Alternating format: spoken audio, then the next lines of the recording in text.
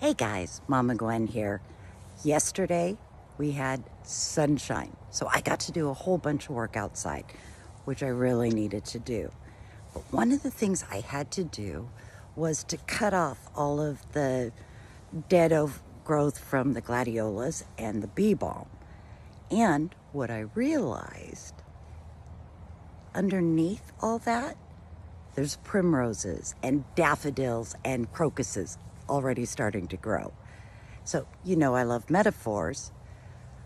We have to cut out the old stuff so that we can make room for the new growth and it can get the sunlight that it needs. This is my bee balm bed, and it's all ready for an entire year of new growth.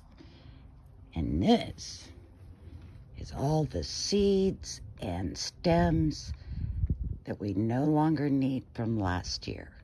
So there you go. Let's cut out the old stuff and let the new flowers come up. And I love you for it. Hey, tell me what you're gonna cut out and just put it in the comments below. Have a great day.